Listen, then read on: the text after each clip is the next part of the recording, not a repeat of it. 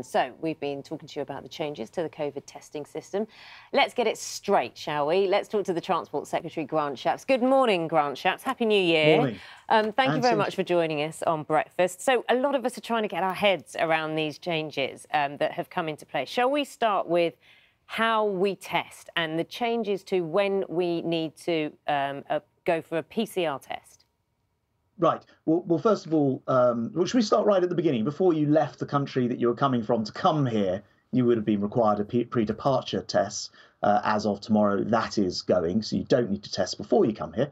When you get here, you would have required to quarantine yourself until you had the results of a day 2 PCR test. Again, on Sunday, that goes. You'll no longer require a PCR test. You won't need to quarantine either. That would be replaced by a simple lateral flow test that you purchase as part of your package from a private provider. And that is it. So there'll just be a single lateral flow test. Why the change?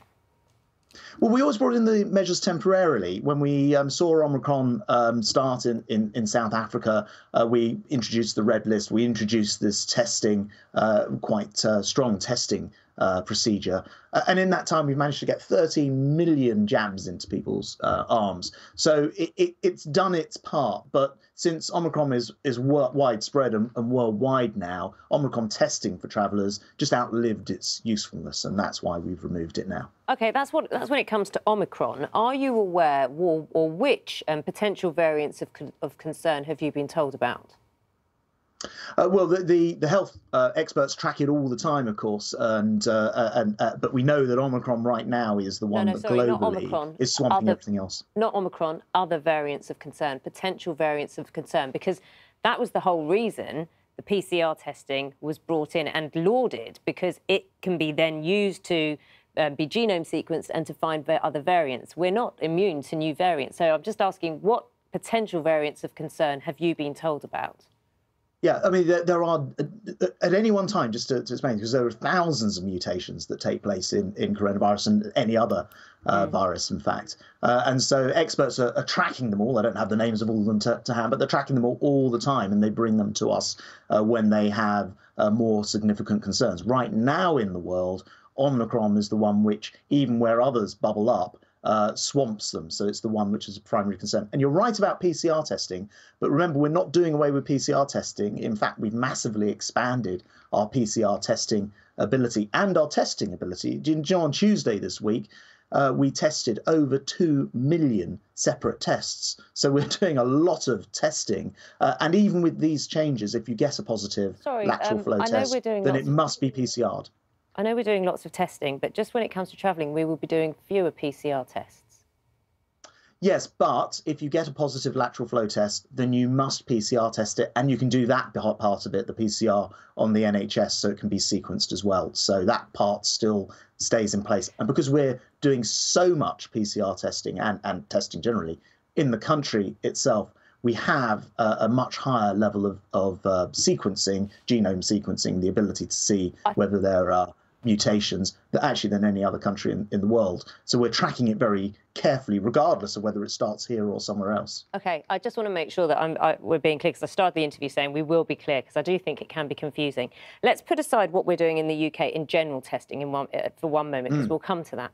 Just when it comes to travel, are you confident by reducing the number of PCR tests that are needed now when we travel, that we are going to be as able to identify new variants of concern, which you say you don't have a number, or you haven't been flagged any at the moment? Well, there are thousands of mutations. But variants of concern emerge, don't they? And then you, as Transport Secretary, would be told about them.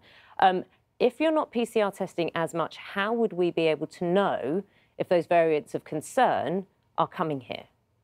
Yeah, so there's a playoff, and actually, if you take a lateral flow test and you get your result immediately, rather than waiting a day or sometimes more, then you can act faster on it. And the action, of course, is immediately to then have a PCR test. So in some senses, we'll get to knowing that result quicker. People won't necessarily be waiting for the second day.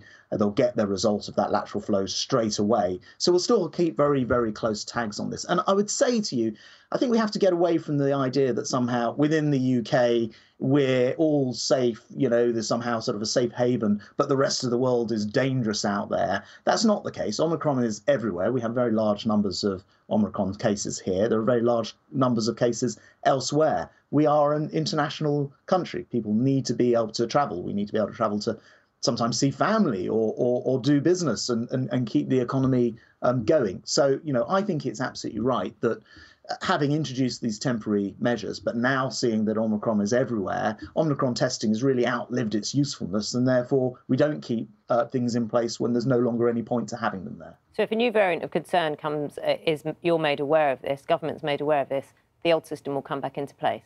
Yes, indeed. And actually with Omicron, remember, we acted before it was even officially classed as a variant of concern. We did that before the WHO got there. We still have the red list, though no country's on it right now, but we have that facility on standby. Of course, we will always act. But I think also we need to move to a position where living with Omicron means that we are able to still travel, that we're still able to do business, visit family, and all of those things, go on holiday, all of those things, and recognise that, coronavirus has already been with us for nearly 2 years, thankfully, due to things like vaccines and things like the antivirals, of which we've got more in this country purchased here than any other place. Because of those things, we are able to sort of reopen and get on with life as well. So moving to the domestic testing rules, we've talked about travel, domestic testing rules, which you've alluded to.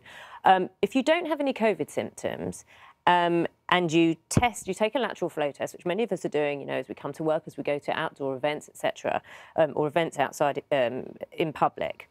If you test positive, and then you have no symptoms, you now no longer have to take a PCR test. You just isolate there and then without needing a PCR result. What's the thinking behind that?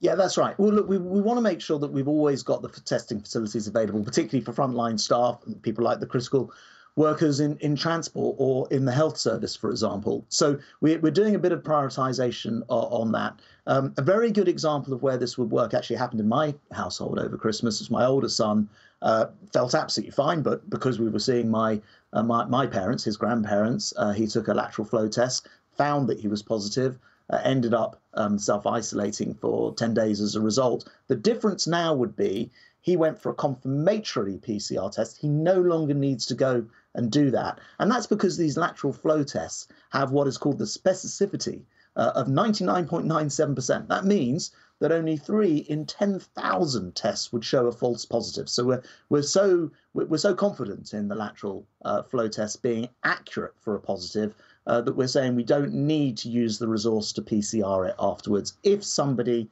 is asymptomatic, they don't have any symptoms. A couple of other areas I'd like to touch upon with you today, Grant Shapps. You'll be well aware that yesterday a court found the Colston Four, these are 4 people accused of criminal damage by pulling down the Colston statue in Bristol, not guilty of criminal damage. And the Conservative government, the Home Secretary, Priti Patel, last year was pushing for stronger sentencing for those who are found guilty of criminal damage, 10 years imprisonment. Your view on what this ruling means, yesterday's ruling would mean, for that, considering what actually would be considered criminal damage now? Well, look, the first thing I'd say is I don't want to sort of comment on an individual case and the jury's decision and what have you. We have an independent judiciary and jury system for that reason. But I would also say that we can't have a situation in this country where it's acceptable for people to go around and destroy property, public property, or anything else. A peaceful protest is absolutely the right way to go. If you want to get rid of a statue, that's why we have democracy. You can petition, you can stand for election, you can get these things removed. So we do have a clause in the police crime and sentencing bill which will perhaps close a potential loophole and mean that you can't just go around cause vandalism, destroy the public realm, as it were, and then, you know, essentially not be prosecuted, because that's the basic rule of law in place. And I think that needs to apply. If people want to remove statues, there's a perfectly legitimate way to go about doing that, and that's why we live in a democracy, frankly. Yesterday there was a cabinet meeting that you attended. Is that correct? Yes. OK, and it is reported on the front page of the Daily Telegraph today that the Leader of the Commons, Jacob Rees-Mogg, has called for the increase in national insurance to be abandoned. And it is also reported that Mr Sunak, the Chancellor, has rejected that call. Can you confirm that, please? No, because I absolutely never get into commenting on what's said and discussed at cabinet meetings. That you know, they're done in cabinet, and then we have a form of what's called collective responsibility, where we all take the agreement and make sure that as a government we implement that. And in this particular case, you know, it is the case that, of course, we're very keen to make sure that we're able to catch up with the things like the operations and procedures that haven't been able to be done in the NHS whilst coronavirus has been raging. We're very, very keen that we end the injustice of long-term social care, where people end up having to sell their homes very unfairly, just because, for example, they have something like dementia, and this leads to huge costs. And we've made the decision that we'll use national insurance as the way to do that. Perfectly legitimate arguments about whether you raise taxes or cut spending. Those are perfectly legitimate discussions to have, but I'm certainly not going to be discussing the contents of cabinet on the news. That would be quite wrong. Do you think the rising cost of living should play into this argument? Well, I think the cost of living arguments are very, very real, and as a government, we're trying to do everything that we can to assist. We know that inflation is high globally. We know that's driven by things like the very high gas prices in the wholesale market, for example, which is why, as a government, we've been doing a lot of different things to assist with things like the winter fuel payments, the assistance to make sure that the cold weather payments and other things are in place, putting up things like the living wage, so that it still increases, you know, at a rate which keeps up with or even exceeds inflation. So we're trying to do lots of things to help, and you know, I think most people recognise the world is waking up from the slumber of coronavirus, and this country in particular, with its economy, which has been going gangbusters, the fastest growth in the G7's been reported, means that we have particular pressures here to look after. Transport Secretary Grant Shapps, thank you very much for your time with us on Breakfast this morning. You're welcome.